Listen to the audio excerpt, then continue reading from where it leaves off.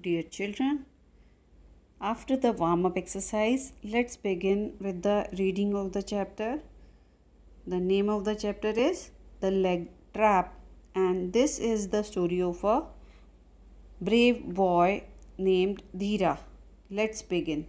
Dheera was a shoeshine boy. He lost his father when he was very young. He now lived in a hutment with his mother and sister. Dheera was a hard-working boy.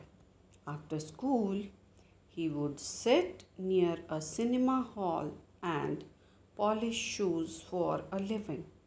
One day it was very hot and Dheera sat under a tree.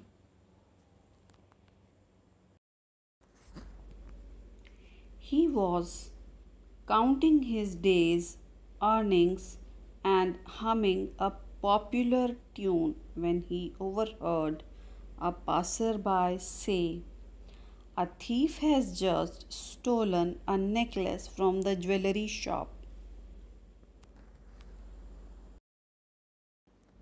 Dheera stopped counting.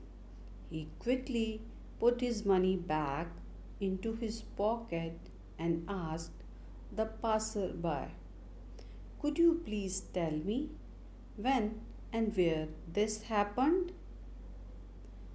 Well, dear children, this is all about reading today.